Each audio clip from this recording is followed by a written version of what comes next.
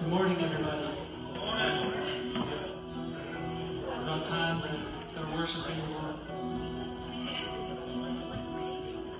God, we thank you for this wonderful day that you provided for us, this opportunity to come and praise and worship you with our brothers and our sisters. Thank you for leading us in our lives throughout this week, and I just ask that your presence would fill us and fill this place, and we ask this in your name. Amen.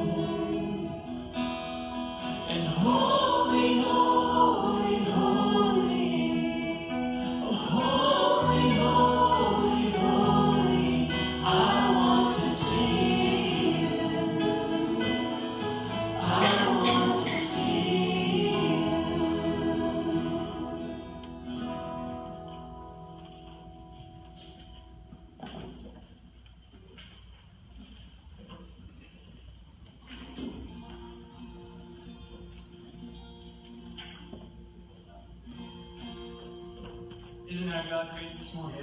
Yes. This news is alright. I got a long week. I got 2 newborns in my house. I'm just tired. Alright, this song is a new song. We don't have words for you this morning, but if you listen to Caleb, you hear. And we really love this song. It really speaks about, breaking into new things. And it really, no matter what our battle is or what is going on in our lives, every circumstance, we can always hold on to the truth, which is Jesus. And Jesus is the way, the truth, and the life. And when we hold on to Him, in the bridge, the song talks about, it's a new horizon because I'm set on you, and you meet me here today with mercies that are new. So no matter what's going on this morning, He is our hope. Amen.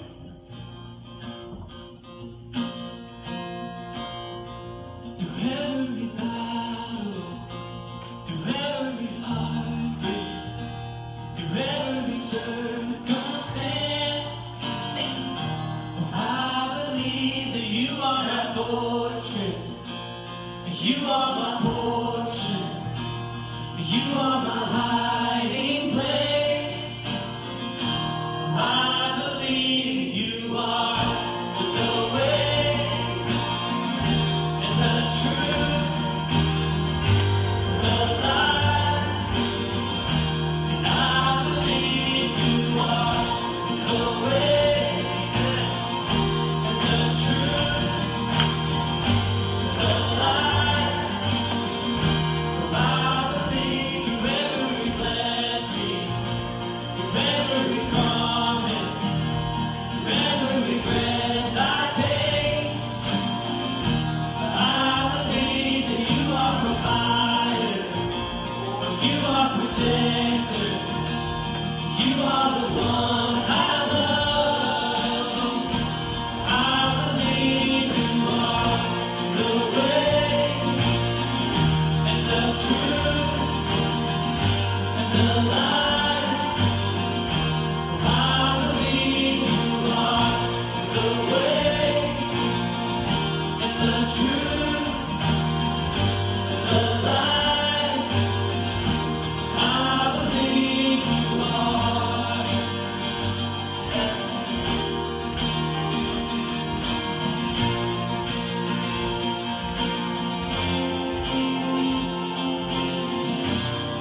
It's a new horizon, and I'm set on you. And you meet me here today, mercies that are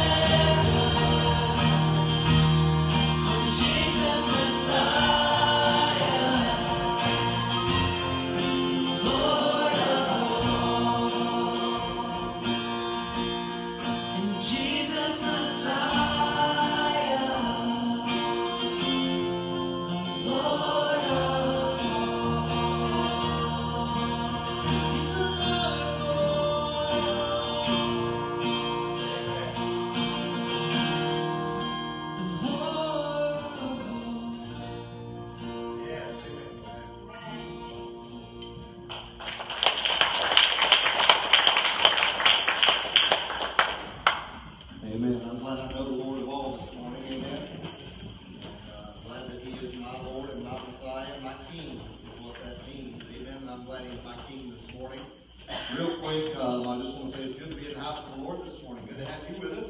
I know we got several out this morning due to sickness, and I thought vacations ended like, I guess this weekend, right? This is the last vacation weekend of the year. Is that true?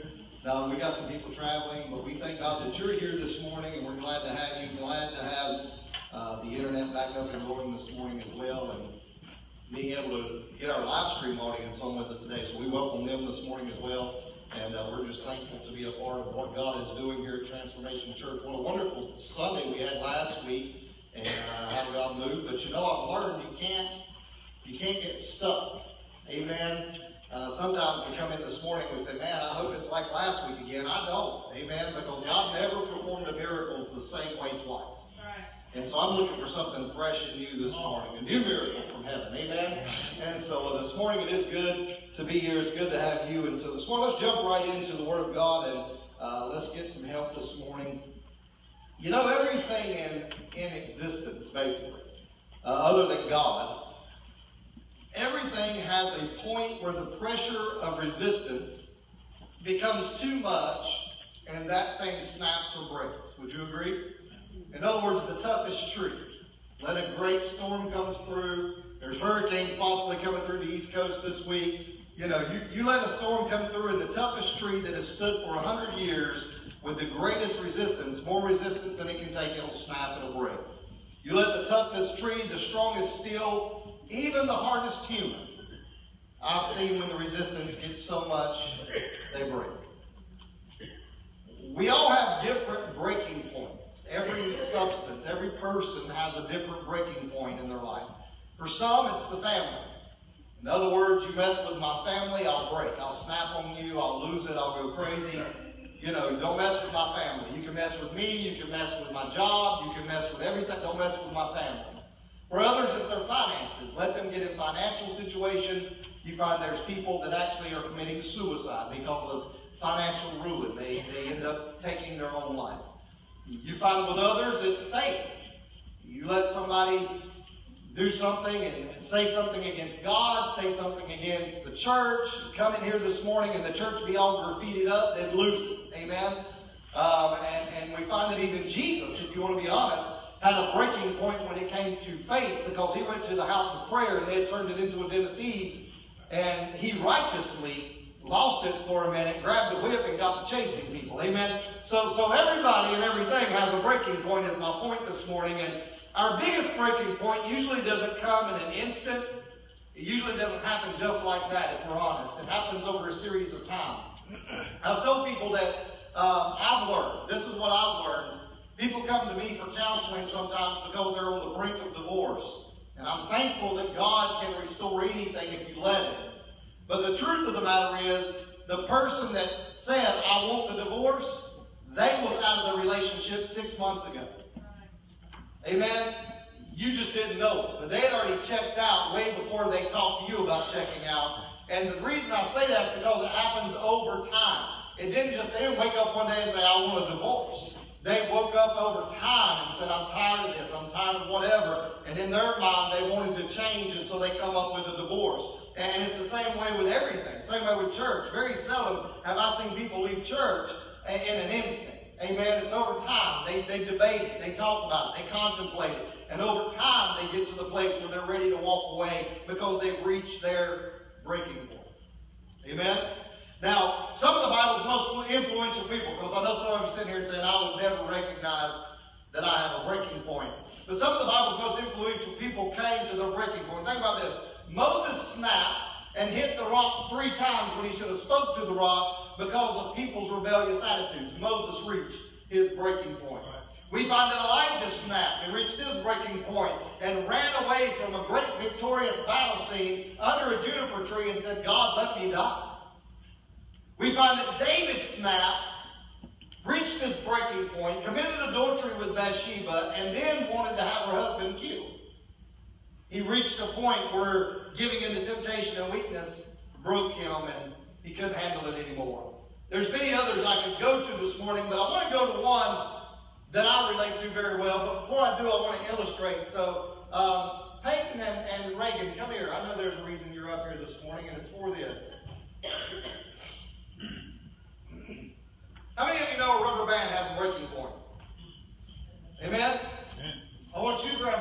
side. I want you to grab the other side. And I want you just to keep walking away from each other until it breaks. It didn't break. Don't let it go. Just keep walking. Keep walking. Why are you scared? Because it's going to hurt. You ain't got to do it.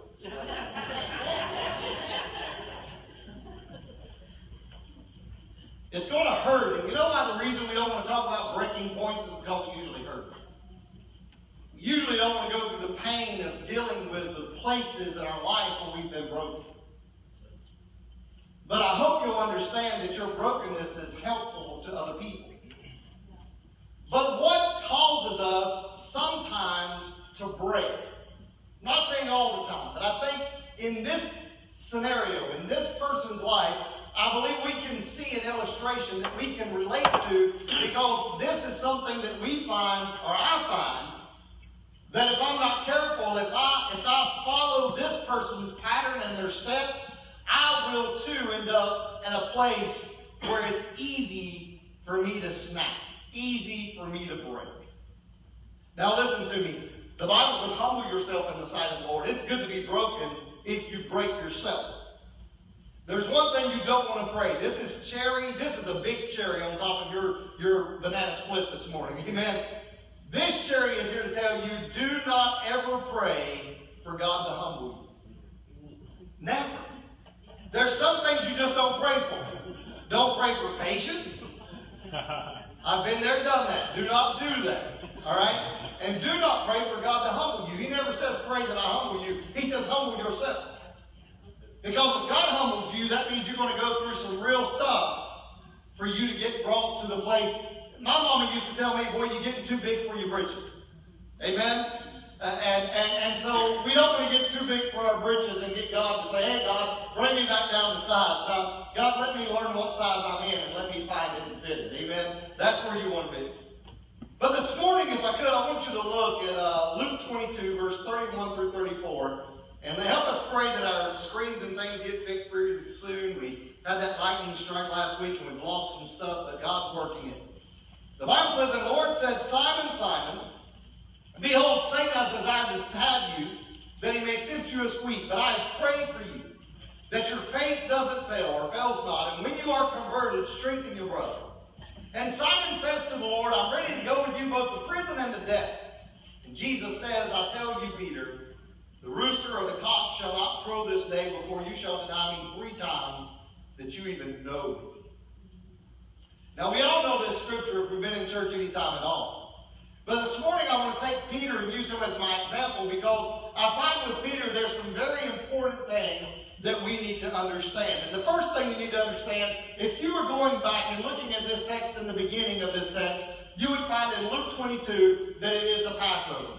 Jesus has desired to have the Passover with his disciples. There's a great upper room that has been furnished, and they are there, and they're sitting at the table when this discussion happens. You've got to get that in your mind. Amen? Now, the problem is that we've been mistaught about this table because we go by what we know and by what we've been taught. And if you go by Da Vinci's painting of the Lord's Supper, then the table is straight across, like your pew would be, straight across, and everybody's sitting there, and Jesus is in the middle, but that is not true. If you go and learn Jewish culture, and I learned this recently, if you learn Jewish culture and you were to go to Israel, the true people of God, the Hebrews, would tell you that that's not the way those tables would have been set up. It would have actually been what's called a triclinium. It would have been a 3-sided table that would have been set up. So if I can, I need 4 more volunteers real quick. 4 guys, 4 men. Stand up and let's go. Come on, 4 men.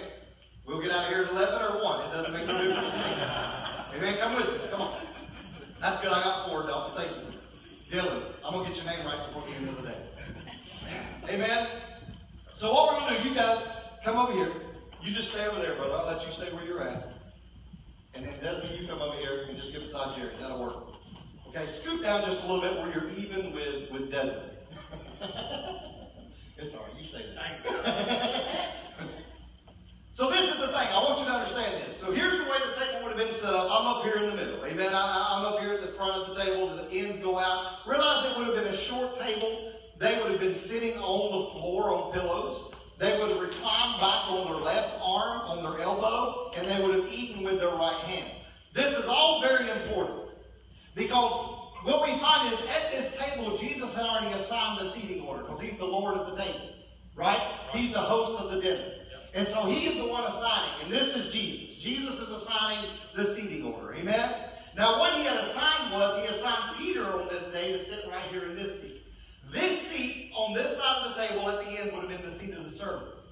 What that required was that anybody that came in, was Peter's job to wash their feet, because the custom was, and still is in Palestine, and Jewish tradition in Israel, is that the ground is so dusty that when you come into the house, they wash your feet. They don't want the dirt of the world in their house. That's a whole different sermon. Amen? But the thing is that Peter's job was to make sure all these men and Jesus' feet got washed. Well, we know, if you know the story from John 13 of the Last Supper, that Jesus ends up getting up from the table, girding himself with a towel, and washing everybody's feet. When he gets to Peter, he says, Peter says, Lord, you won't wash my feet. And Jesus says, well, if I don't wash your feet, you don't have no part of me. Right. Amen? And Peter says, well, wait a minute. If that's the case, then wash my head, wash my hands, wash my feet, wash me all the way, because I want to be in you as much as I can. Amen? But understand, when Peter replies, we look at it like Peter's humble, and he's saying, Lord, you're too great to wash my feet. No, Peter's upset. Because the moment Jesus got up and girded himself, he realized in that moment, Jesus was doing what he failed to do. He should have been serving, but instead of serving, he chose to sit. Now, let me go before I get into the message. On this side, this is John. John the beloved. Amen? And John's at the seat of security. John is there to make sure Jesus' food is not contaminated. He's there to make sure that Jesus is protected, because the door would have been over here where anybody would have entered. John is at the seat of security. That's how we know this, because the Bible says John leaned over and laid his head in Jesus' bosom. Amen? And the only way you can do that, if you're laying on your left side and eating with your right hand, is to be on Jesus' right. So then you have the seat of honor. It's always here, the second seat up from the end of the table on this side. The seat of honor is here, and Jesus is the honored guest. He is the seat of the host. He is here, and it's the seat of host. And so he's there, and he's the one hosting this dinner. So he sits right here. But then next to him is the seat of honor. This is the most special seat at all the table. This is the seat where you would want to be sitting. This is most likely the seat that James and John, the sons of Zebedee, were arguing about with their mother. Can we sit on his right and his left? They knew on the right was protection and on the left was honor. They said, let me sit somewhere close to Jesus. So who would you imagine is at this seat?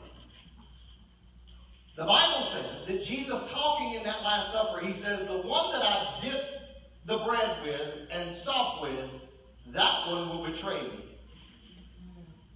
Jesus is eating with his right hand. He would have dipped and handed to his left. Judas was the man on his left. The one he knew that would betray him. The one out of all the disciples he knew that was on his way to hell. He gave the seat of honor. I'm going to take a quick time out and tell you this morning.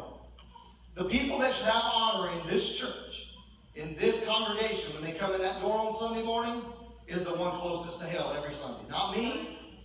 Not me. Not your pastor. It should be the one that's closest to hell. You should love them like you love nobody else. You should give them the place right. You should say, preacher, let me slide over and give them my seat this Sunday. Let me park at the end of the road so they can have my parking spot, because I want them to know Jesus. Isn't it amazing that even though he was there, he still betrayed the Lord? But this is my point. Let me get back in my sermon. This morning, Peter's over here, and his job was to serve. And instead of serving, he chose to sit. And this is the beginning of Peter's breaking point. Because what we find is the moment he sees Jesus get up, something stirs in him, and he says, Lord, you're not washing my feet. That would have been more of the approach.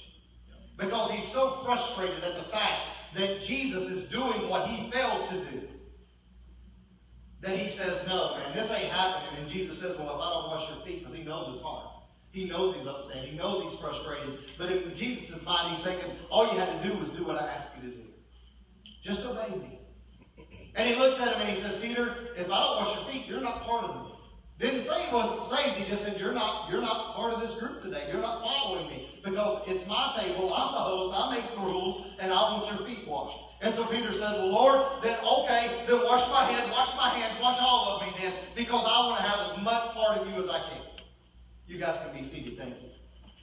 So this morning I want to start there because you have to understand that the first phase of you becoming broken by Satan, for Satan to get an attack on you and break you, because we understand that's what's happening with Peter. Because we understand that Peter here is fixing to have a conversation with Christ. And Christ is going to tell him, as we read, Satan has desired to have you that he may sift you like wheat. In other words, if you understand the process of wheat, it's very, very, very forceful. We learned about it in Ruth. You take that wheat and you crush it and then you throw it up in the air and you let the wind blow away the fake stuff and the real stuff falls back down, and it's a constant process of grinding and throwing and breaking. And we find that that's what Jesus is telling Peter. He says, Peter, Satan wants to break you, boy. And it all starts here. Had Peter done his job, had Peter served the disciples like he should have, but you got to understand, just chapters before this incident, Jesus is there and he says, who do men say that I am? And the disciples say, well, some say you're Elijah, and some say you're John, and some say this. And he says, but who do you say I am? And Peter speaks up and has a moment of revelation. And Peter says, Lord, you are the Son of David. You're the Messiah. You're the King of glory. You're the Son of God. And Jesus says, Peter, flesh and blood could have never taught you this. The only way you know this is by the inspiration of the Holy Spirit of God. So you got to realize Peter's thinking pretty good of himself at this point. But here he's failed. It's not about what he knew. It's what he did with what he knew. And Jesus said, you knew me back there, Peter, but here you don't know me enough and you don't love me enough to serve me and do what I told you to do. You see, your problem is this morning, church, so many times we come into church and we get comfortable and we sit on the pew. And I'm going to tell you something. Football season's kicking off today. Desmond and Jamie's ready. Amen. They're ready for it, and so it's kicking off today. And the thing is, I can tell you this. Not a person on that team is getting paid to do nothing but sit. They're there and they might not play today, but I promise you, if people start going out of the game, they're going to be brought in the game. That's why they've trained. That's why they're there. That's why they're on the team. They ain't going to call me to pay me millions of dollars to sit on the bench. Thousands. They won't pay me $1,000 to sit on the bench because I'm not qualified to do the job. Peter was qualified to do the job, and the thing God is calling you to serve him in, you're qualified to do it. But the problem is we sit, and that's the first phase of Satan breaking us. The second phase I want you to understand is that he wants to break you. The Bible says he's as a lion walking about seeking whom he may devour. The Bible says here that Jesus told Satan, Satan is desiring to sift you. So not only do we see sitting while you should be serving, but we see sifting by Satan. And we find that Satan wants to sift you. He wants to mess you up. He wants to see what you're made of. He wants to see if you're genuine, if you're the real thing, or if you're fake. That's what Satan wants to see. And the way he's going to do that, he's not going to do that by coming up and saying, hey, excuse me, my name is the devil, and I'm here to see, would you, on this questionnaire, say that you really love Jesus? You know, it'd be nice. That's just not the way it works. He's going to come with temptations. He's going to come with trials. He's going to come with tests. He's going to come with tribulations. He's going to come throwing the kitchen sink at you. He's going to come with everything he can to try to break you. And this is the amazing thing. Satan knows your weak points. You see, we like to think, we wonder why Satan doesn't come at me with the things that I'm strong against. In other words, I'll be honest with you. I have no desire to drink. I have no desire to do drugs. I've done that, got the t-shirt, been there, all that. All right? I don't have no desire to go back, no desire to do those things again. Satan knows that, so he doesn't come at me with that. Amen? Because if he does, he knows I'm strong there. I will not break. But if you can find the weak point of a substance, you can break it. You see these strong men that go around and do all these acts for people? You know what I found when they rip a telephone book? They know how to make the telephone book weak to start the rip. I watched it on YouTube. You say, can you do it? I didn't say that. I just said I'll watch it. Amen? But I found that they know how to hold that book just right so that it becomes weaker and they can start the rip. And once the rip is started, you can keep ripping. In other words, once something has a small point in it that's broken, it'll keep breaking. You let a limb start cracking, and you keep standing on it, and walking on it, jumping on it, it's going to break. It's just reality. Because it's had a weak point. Somewhere in it, it reached a weak point. And this morning, Satan knows your weakest point. He wants to come at you where you're weakest. For some, again, that's your family. So you know what he did? Look at Job. He used Job's wife to attack Job. Because he knew, why didn't he kill Job's wife? He killed all of his kids, he killed everybody, but he left his wife because he knew his wife was his weak point. And he knew, that's my weapon of offense. That's the weapon I'm going to use. When Job thinks it's all over, he's going to be weak, his kids are dead, he's lost everything, but that's not his weakest point. His weakest point is that woman he loves. And I'm going to get her to come to him and say, Job, just curse God and die. And I'll have it. But you see, Job understood, I can't give in to my weak point. I've got to rest it on Jesus. Peter didn't get that. That's why I can relate to Peter, because I give in too many times. And so we find that not only is he here and he's doing this, but the thing is that we find that with Peter, Peter's going to give in because what we find about Peter's life is that Peter is godly and gangster at the same time. I don't know if anybody here is like that. But Peter was here saying, you're Jesus, you're Messiah, you're Lord, I love you, but let a man come to you, I'll cut his ear off and kill him in a heartbeat. Godly and gangster. That's Peter. That's why I relate. Amen? Because one minute I'll be saying, God bless you, and the next minute I'll be saying, I want to kill you. Amen? Godly and gangster, and that's Peter, because here comes Malchus, and Jesus has already forewarned him. He's already told him. And here he comes, and all of a sudden Peter's there, and he's got his sword out, and he's cutting off his ear. Jesus is like, put up the sword. Those that live by the sword die by the sword. Peter, if I wanted this to be a fight, I would have called 10,000 angels. I don't need your help. Peter's standing there trying to figure all this out. You got to imagine he's trying to discern what just took place. I mean, I told you I'd fight for you. I told you I'd do this. What he's got to realize is that he's being sifted. He's hitting on his weak points. So we find step number 3, swollen with pride, because here we find that Jesus looks at him and he says, Peter, do you realize that before the rooster crows 3 times in the morning, you'll deny me? But before that, Peter says, Lord, I would go to prison with you.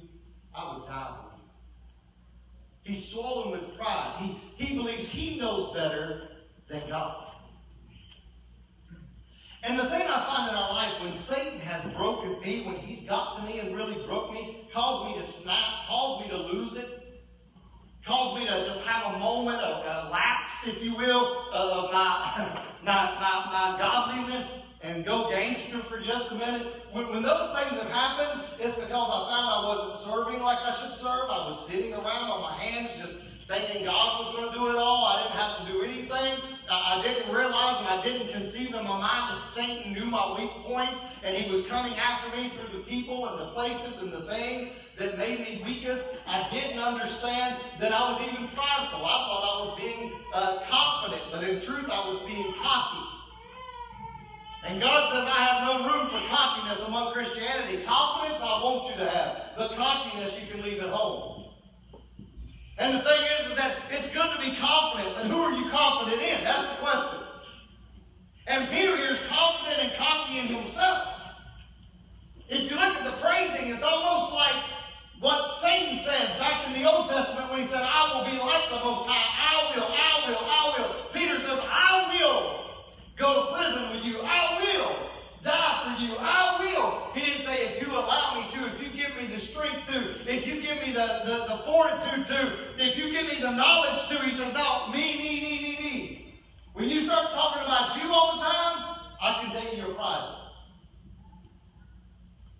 And pride comes before the fall.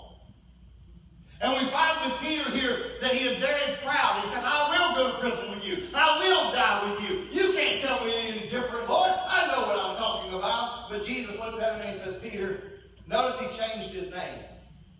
He'd been called Simon. Now he says, Peter. He says, Peter, listen. Before that rooster crows in the morning, you will have already denied me 3 times, saying you don't even know me.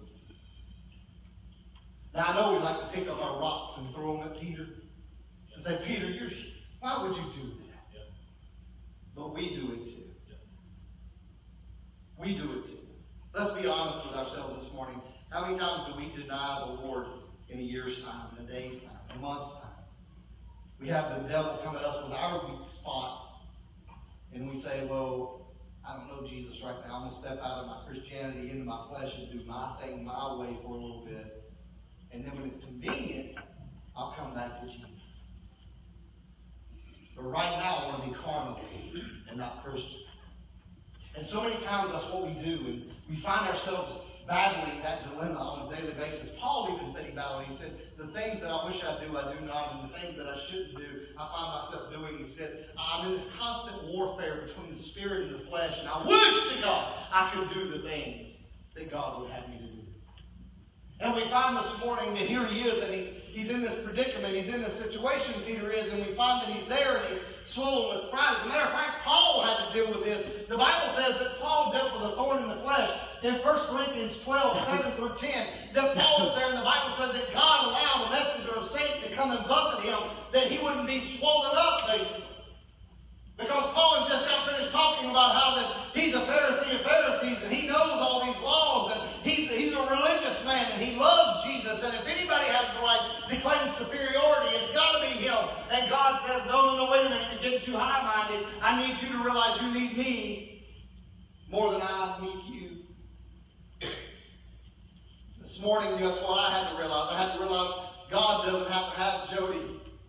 He can use some other person to do what I'm doing, but I can't do anything without God. I need him like I need more than I need my next breath.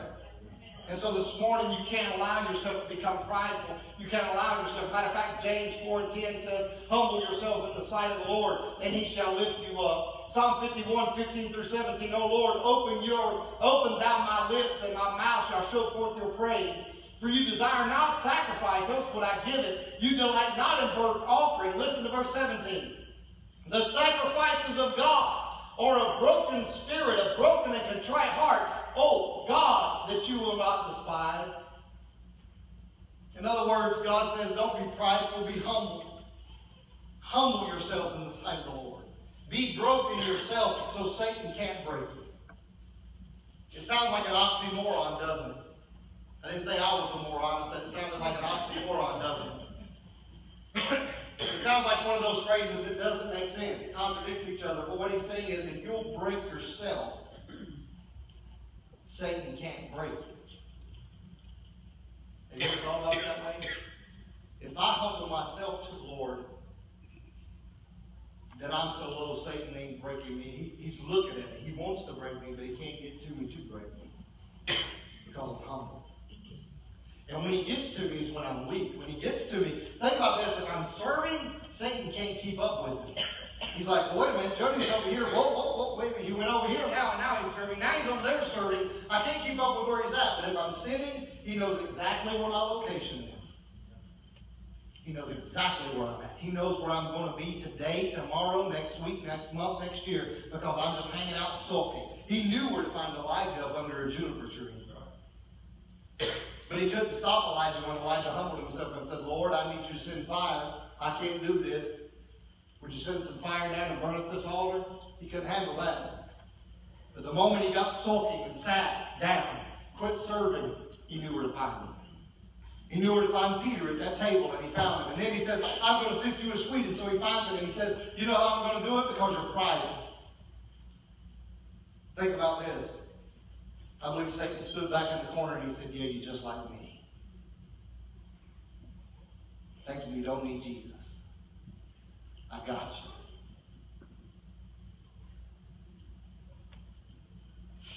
And that's exactly what we do, church, when we decide, I can do this, I got this, I don't need you. You don't need to tell me nothing. I know how to do this, Lord. I've been in church my whole life. I was born on the church pew. My mama had me right here on the pew. I know what I'm talking about. I know how to live life. I know how to be a Christian. I know how to fight against the devil. I've learned it all, Lord. I've reached my place. I don't need you. And in that moment, you better realize you're about to be broken. And it's not a good breaking. It's the breaking that Satan is coming against you with. And when he breaks you, he's trying to destroy you. He's trying to get you completely away from God. He doesn't want you living for God. He doesn't want you thinking about God. He doesn't want you turning to God. And so we find with Peter, he's there, and he's fighting a fight. And the problem is, he's fighting a fight that he doesn't understand because he's fighting a fight in the flesh, physically, when he should have been fighting spiritually. You see, our problem is we try to fight the devil physically. You can't fight a spiritual power physically. It's impossible. That's why we have to rely on God. Because if you try to fight him physically, you're going to lose every single time. You're going to be swinging and he's not even there. You can't even see him. It's like fighting a ghost. You can't fight something you can't see. But if you understand spiritually how to fight, it's like being in the dark and putting on night vision goggles. Now I have a chance of fighting you. Because I got a vision that can see in the dark. You have to be able to see in the dark what the devil's doing because he works in darkness. Amen? So you got to put on some Holy Ghost night vision goggles that will illuminate what's around you. And that's the Word of God. And once you get that illumination, now the devil's in trouble because now you can see. Yeah. And now you know he's over here trying to fight you. And so you have to be able to fight back in the way that God's given you to fight. Ephesians chapter number 6, the weapons of our warfare. Amen, the armor of God. You got to be able to fight with those things. Because you're not fighting, the Bible says, against flesh and blood, but against spiritual principalities, powers, spiritual wickedness in high places. That's what you're fighting against. But talking about how we can't be prideful, we have to understand that because Peter went through with what he said. But then the moment the Lord reprimanded him and rebuked him, he's all confused now. When all he had to do was listen. But he's all confused. And now he's went from sitting to being sifted.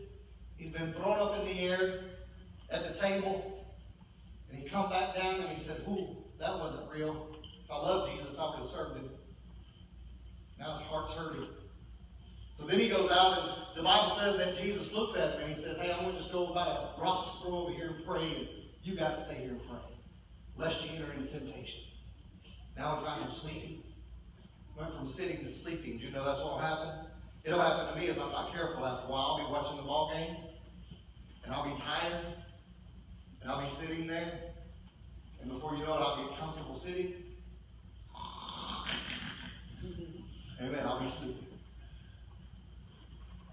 And that's what happens to us. We get lulled. Satan will come and lull you to sleep. He will sing you a lullaby to get you to go to sleep on Jesus.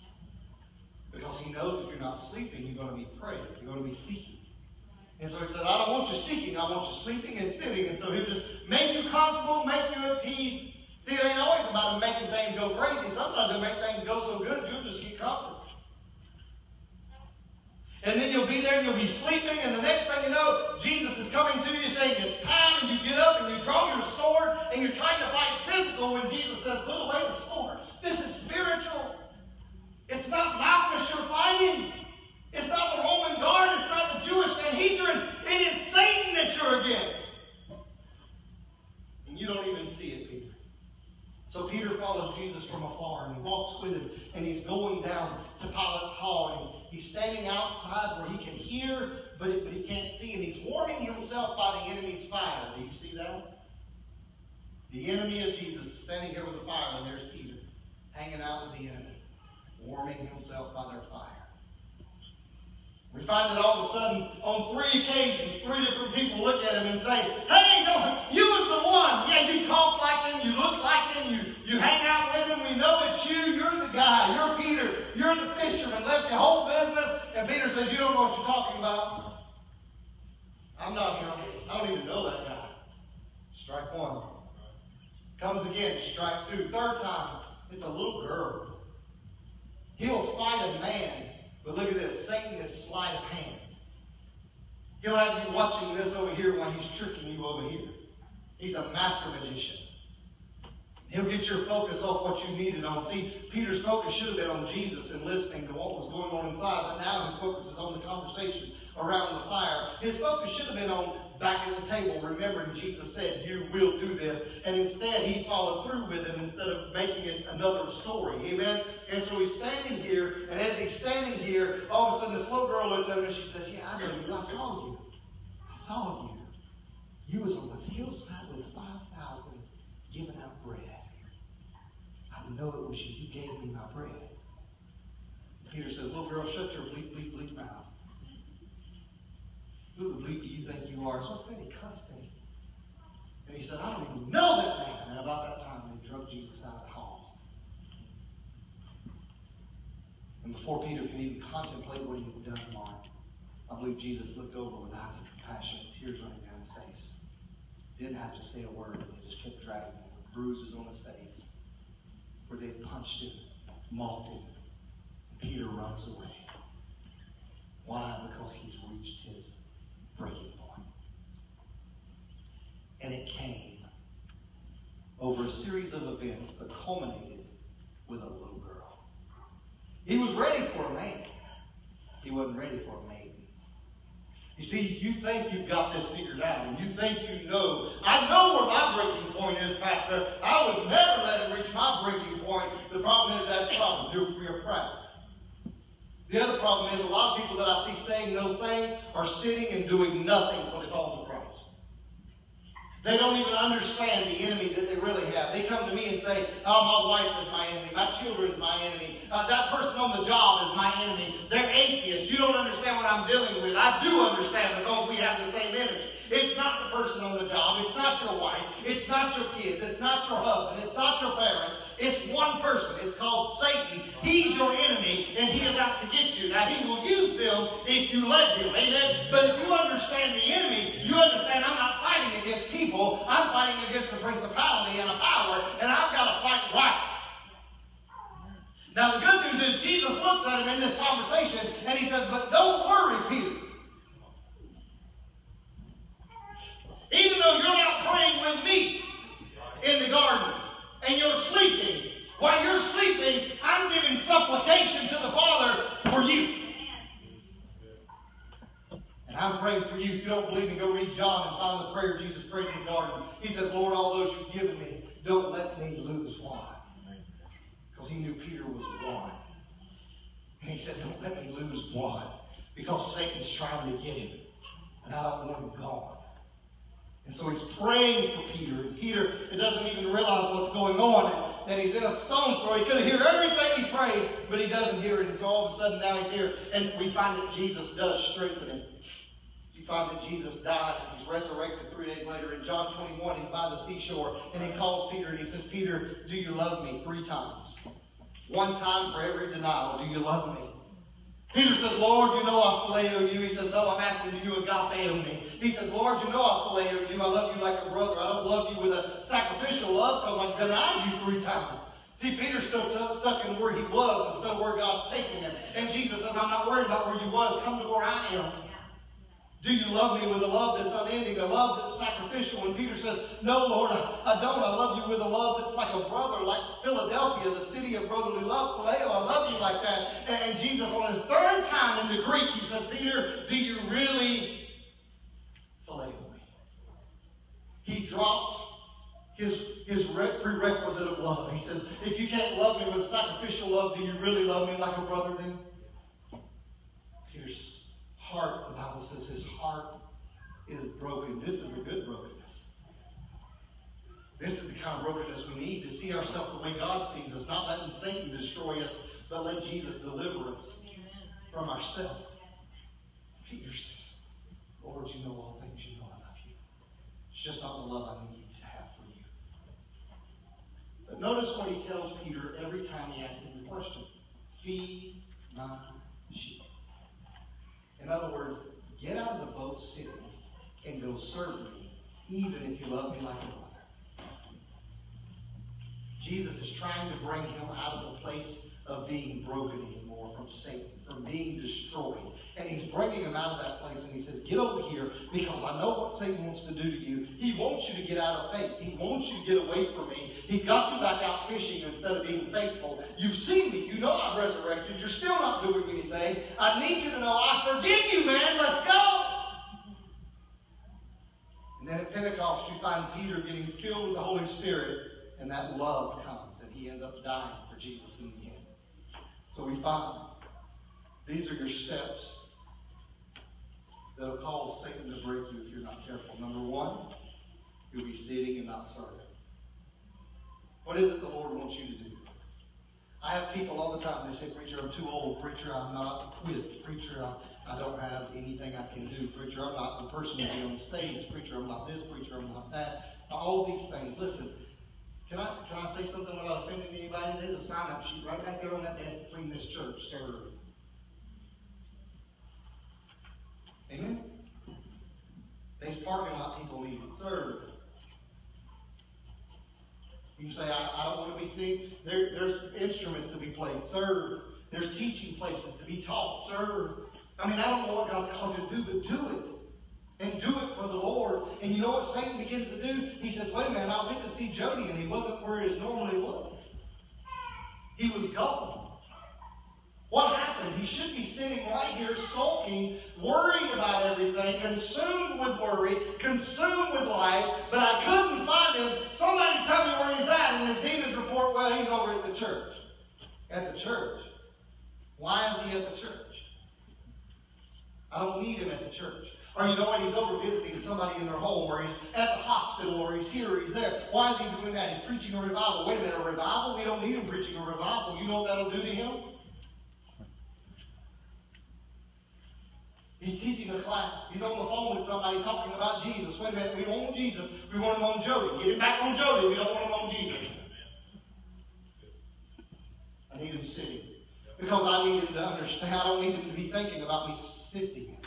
I want him comfortable. I want him to think he's reached his place like Peter did. That, oh, I know things nobody else knows. He's reached his place. I had a guy I spoke with yesterday that told me he used to be a Christian DJ. Some of you agree, some of you disagree. I don't care if you don't either. But he used to be a Christian DJ. He got so good at it and got his name out there so well that he did a concert at Carowinds to 14,000 people.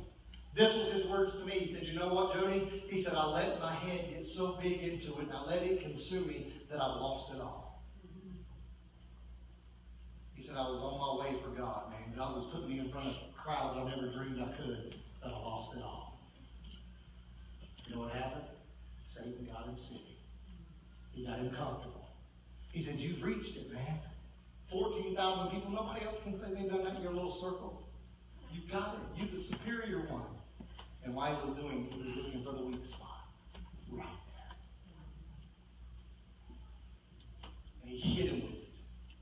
And when he hit him with it, he was proud, so he fell. And when he fell, we find that Jesus was there. And when I talked to him, he said, listen, he said, I just want to go to church, man. I need to be fed. I need a relationship with people. I need to get back in a relationship like I need to with Jesus. Pray for me that I can get there. Pray for me that God can bring me back to that place. Because I want to get there, man. I'm missing out.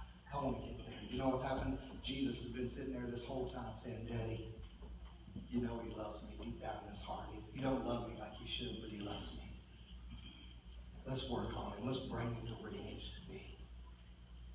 Strengthened by the Savior. But let me leave you with this, because I feel like some people are here and they're saying, man, I didn't come to get beat up today, preacher. I come to get encouraged. Let me help you. Because I want you to understand, what did I say at the beginning? Everything has a breaking point. Do you agree? Did you know Satan had a breaking point?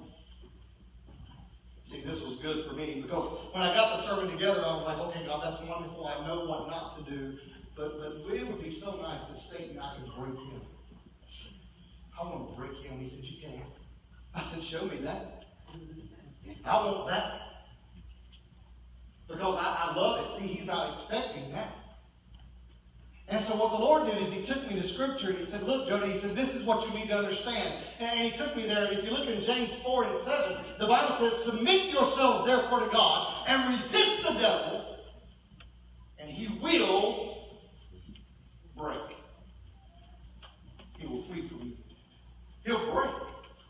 In other words, he's constantly pushing against me, trying to get me to break. He's trying to find the path of least resistance on me, to find a breaking point so that he can break me. But then when he sees I'm standing on the solid rock, amen, and the winds can blow and the rains can fall, but you can't knock this house down, baby, because I am on the rock of Jesus. I didn't build on sand. I'm not built on JODY. I'm built on Jesus, and he is my foundation, and he's blowing and he's pushing and he finds he can't push me. I just keep resisting and resisting and resisting.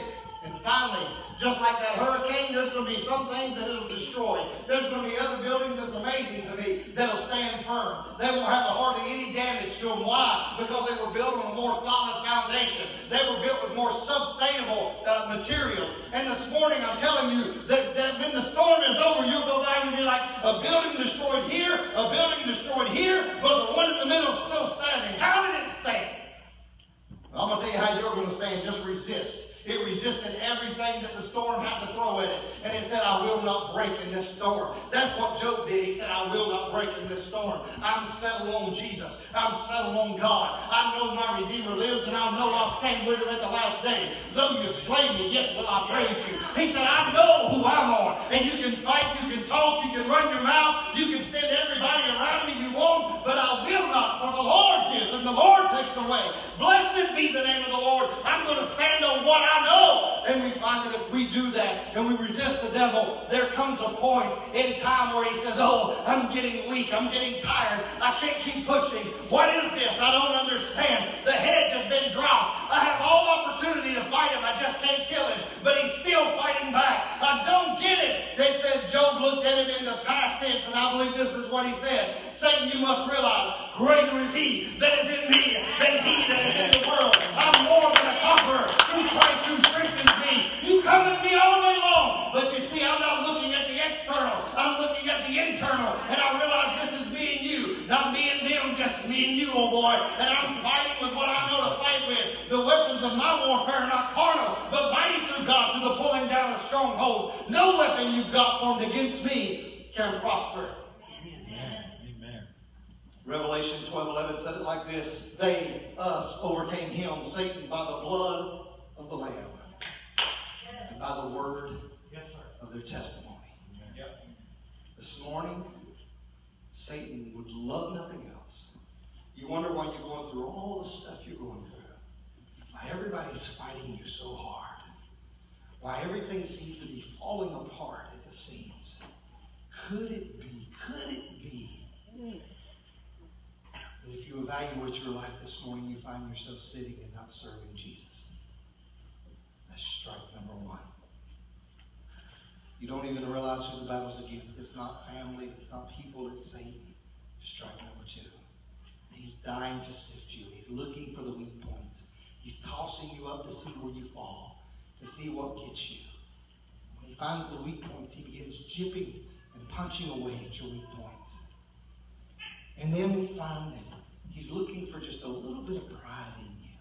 He's looking for the places in your life where you say, I will, I will, I will, I will. I can, I'm going to. And it's got nothing to do with God. God is out of the equation. It's everything about you, and you have pride. And he says, I know what that looks like. Now I've got a weak point. The next thing you know, you find yourself being attacked by the least likely place you ever dreamed you'd be attacked. That was the last person you thought would have hurt you. That's the last person you thought would have called you over the floor and called you out.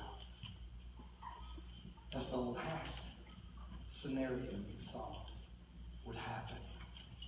And now it's happened. See, if it's all about you, you'll break. But if you're relying on Jesus, he knew it was coming, just like Peter. And he's already gave you intuition. He says, look, get ready because it's coming. The storm is coming. The breaking point is coming. Brace yourself. Resist. Don't give in. As you resist, I've seen it. That temptation, that thing that does so easily besets you and knocks you off your feet. If you learn to stand against it and just push back and say, I will not be moved. I'm like a tree. We used to sing that. I'm like a tree planted by the waters. I will not be moved. My roots run deep in God. You can't move me. Satan realizes, man, I'm tired. I'm just leaving. Because greater is what's in you than what I got. This morning, I want you to know God sent this word because somebody in here this morning is at their breaking point. Somebody is going to reach their breaking point. And God said, I don't want you going off. I don't want you snapping. I don't want you trying to kill people. I don't want you going off on your family. I don't want you losing your family because of some idiotic thing you do. I don't want you to go out here and walk away from the church and walk away from Christ and walk away from the faith because of you don't understand what you're doing. I want you to be able to stand firm against the attack of the enemy. Caleb, will you come play something for me, brother? This morning, this was really the message I planned to preach last week, and for whatever reason, God didn't let me. I'm not going to try to pretend to know because I looked around this morning and I said, there may be somebody that needed to hear this that isn't here today. I don't know, but I got to believe God knows what He's doing. Now, don't take me wrong. The devil could have caused somebody to have a reason to sit this morning instead of being here. But either way it goes this morning, I believe that there's somebody here that needed this today. Because I believe a lot of things in life are fighting against you. Satan's distracting you because you're looking at this person and that person and this circumstance and that situation and all these things, and you're feeling like you're getting weak, and you're going to crumble, and you're going to break. And I'll tell you the best thing you could do this morning is to find a low place and humble yourself and say, Lord, I can't do this, but you can. And I've been trying to fight this battle, and I can't fight it anymore. I need you to fight for me. I need you to give me strength. I need you to give me wisdom. Lord, I need you to help me to stand firm. Help me to start serving. Find me a place, God, where I can serve. Find me. Get me up off my seat. Help me to realize who the real enemy is. You know, Lord, help me to understand that even while I've been disobedient and I've been lazy, help me to realize that you've been praying for me. And that even right now, in this very moment in time, you're whispering in the Father's ear. You're calling my name. You got God's eyes right on me. Because the Bible says that not even a sparrow falls from the sky and God doesn't notice it. How much more will He notice those that are His? This morning He's seeing me fall because of my pride and because of my selfishness, because of my supposing I'm something that I'm not. Satan's fighting. His heads are bowed and eyes are closed and you're here. Maybe you say, Pastor, I believe this message was for me. I'm in a battle and I'm being broken. And I don't want to break under the power of Satan. If I break, I want it to be me humbling myself so that he doesn't have a point to break me at. Nobody's looking at me and God. This morning you hear me say, Pastor, you're talking to me, and I just want you to pray with me. I know Jesus is praying for me. But I know the Bible says that where two agree on earth that we've done in heaven. Would you be honest enough to raise your hand and say, preacher, the message hit home this morning? I see those hands. I see those hands. Anybody else? Anybody else? Raise that hand and say, preacher, I feel like I'm at a breaking point. Would you pray for me? My family's going crazy. Preacher, I need you to pray. I see those hands. My job's going crazy. Preacher, I need you to pray. I see those hands. Preacher, my health is going crazy. I need you to pray. Satan's attacking me. Preacher, my finances are in movement. I need you to pray. My faith is on edge. I need you to pray. Anybody else? This morning, you put your hands down. Maybe you're here and you say, Pastor, you know what? I've reached my breaking point, but the scary thing for me is I don't have Jesus in my life, and so I have nothing to lean on.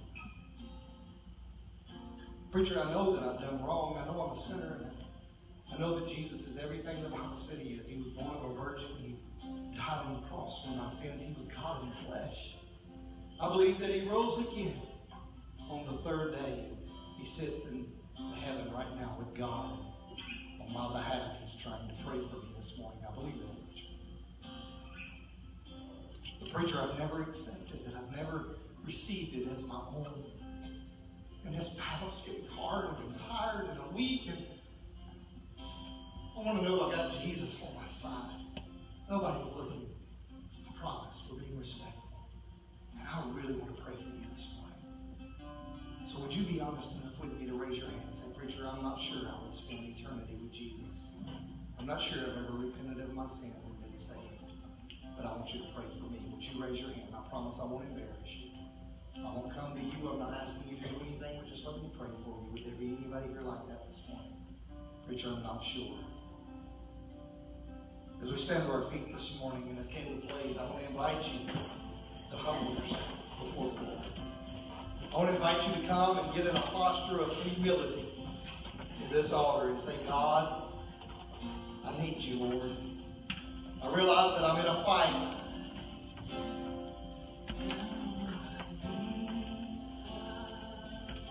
This fight ain't about me.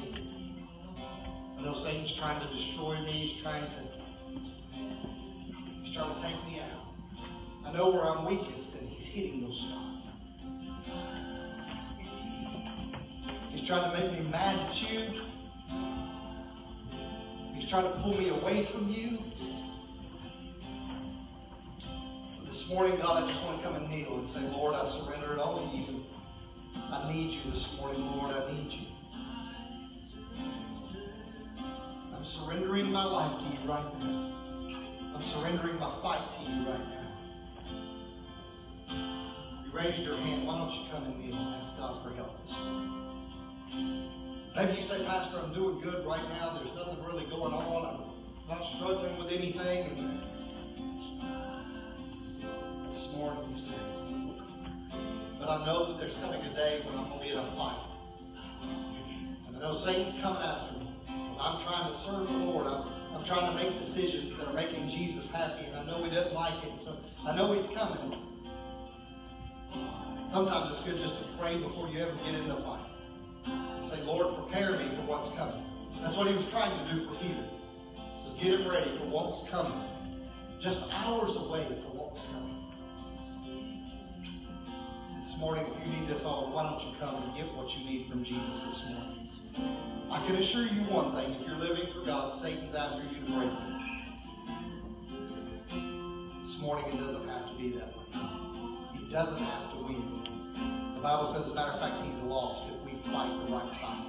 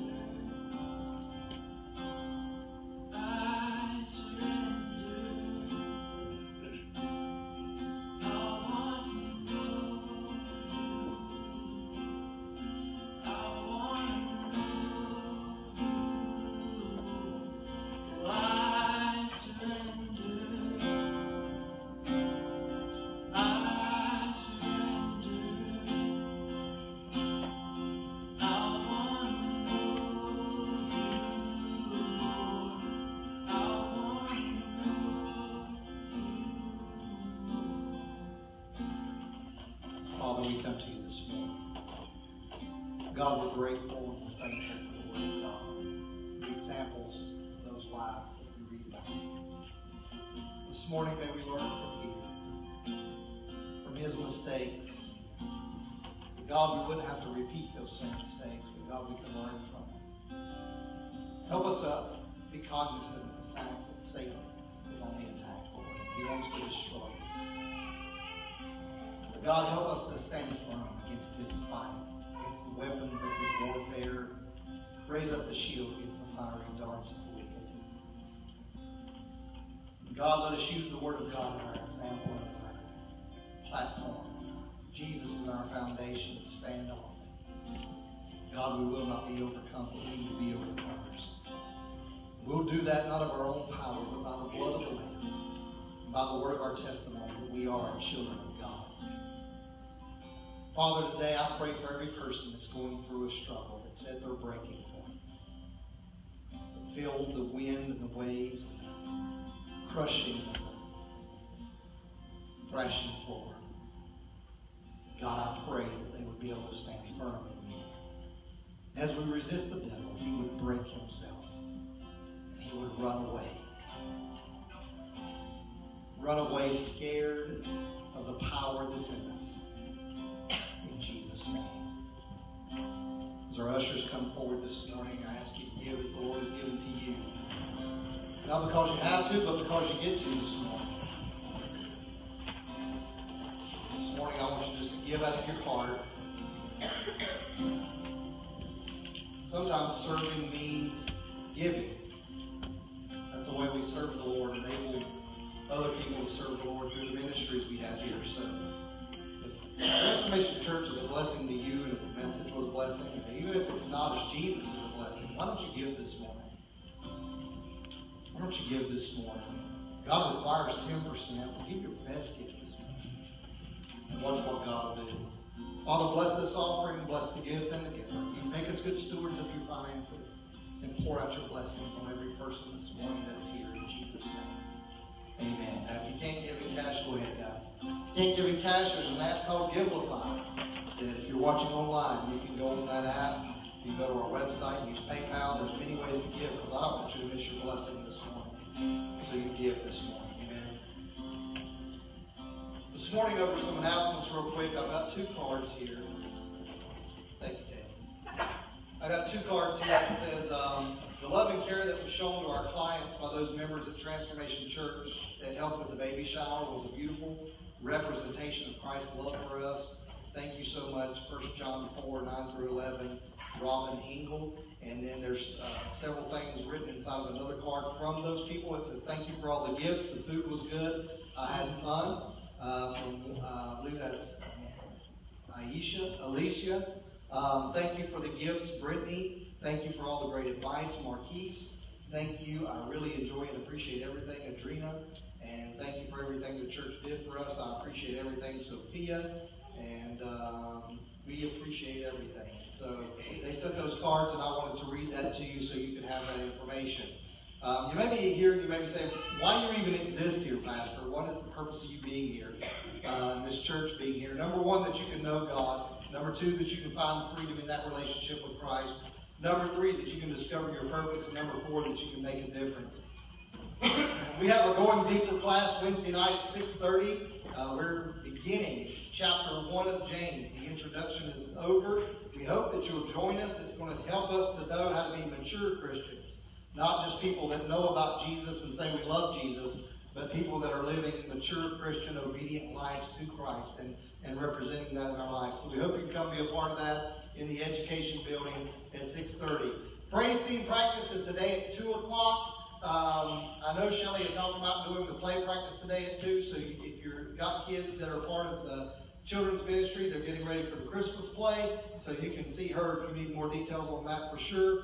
Youth, for our teenagers 13 to 19, if you have any kids in that realm, we would love for them to join us next Sunday at 6 o'clock here at the church, for our youth meeting. If anyone is interested in sound and media ministry or parking lot ministry, now is the time. We're making some changes. in our sound stuff because of the lightning strike, and so now's the time to get in to get trained on the new board and all that as we get it. And parking lot ministry, now's the time where you're starting to run out of space, which is a fantastic problem. And we just need people to help us get everybody in and out safely during the week. So if you're interested in either of those, please let me know. Baptism sign up. Baptism sign up is if you're here and you've been saved, but you've never been baptized by immersion.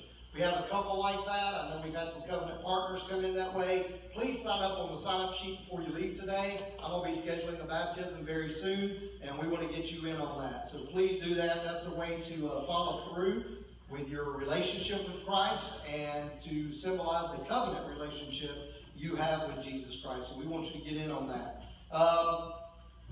Sign up for cleaning is back on the table. I'll be honest, I did it the last 2 weeks. Somebody else take this week, all right?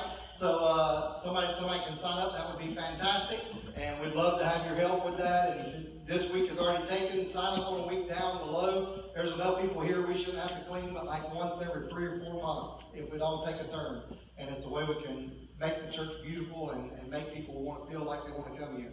So help us with that if you're a covenant partner. Dixie has been having garage sales all through the summer. She is finished. She's done. She's tired. She's through. But she's going to have one more this Saturday, and everything is free. So it's not even a garage sale. It's a garage giveaway, except the garage is going to stay, all right? That stuff in the garage can go. If you're interested, see Dixie. Dixie, raise your hand. She can tell you where she lives, some of the stuff you may be looking for that she has or does not have. So see her. Last thing on announcements, and I've got one more thing, is that Thrive Table, if anybody's interested in the conference we are having here for ladies in October, it's coming up quickly. Christina's going to stand over there this morning. If you ladies have not registered, please register. I hate for you to miss this. Deborah also is a phenomenal speaker. It's going to be a great time in the Lord, and you have the opportunity to be in on it. And let all the guests that are coming, from what I'm being told, Virginia and the East Coast and everywhere else, you get to be hospitable to them and show them the love of Transformation Church that day, as well as be here and get fed as well. So it's a great opportunity. So see Christina. You can register. You can either pay your money now or pay your money later, but please see her today for that. Amen. And even if you're a guy, you want to help with the event, there's a fundraiser. She can tell you all the information over there. Amen. Before we leave today, I want to thank the Lord for those who came last week and wanted to become covenant partners with Transformation Church. Amen. What a wonderful thing that was, and we have more of them this morning. So if you're here and you want to become a covenant partner, come on up. Come on up this morning, if you've made me aware of that. We are so thankful that God is just blessing and sending people here. And I've spoken to these people, and everybody but Mark has been through the growth track, and he's going to go through the next one. And so they've been through that, and he's coming as a candidate to be a covenant partner as soon as he's done with that class.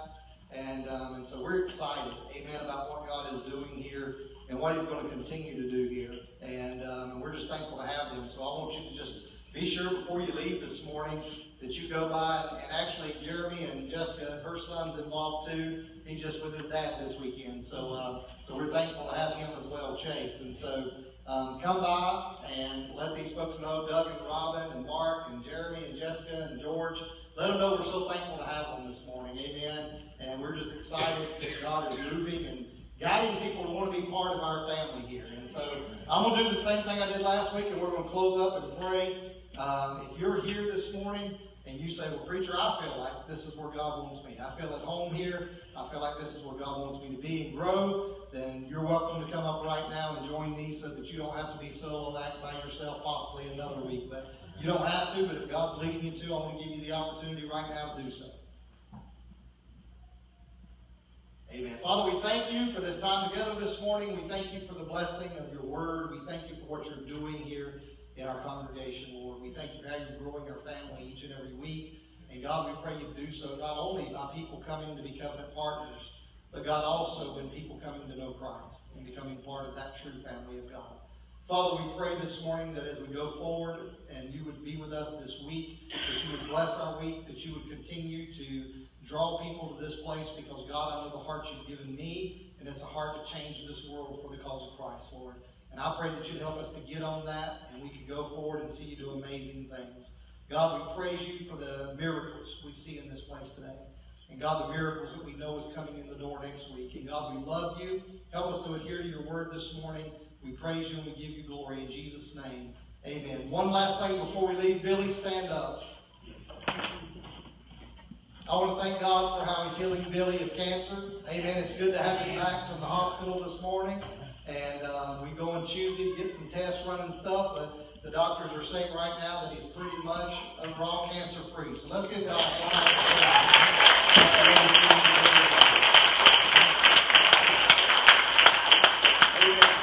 Now, as we leave this morning, come by, shake these folks' hands, let them know we're happy to have them, and y'all have a great day.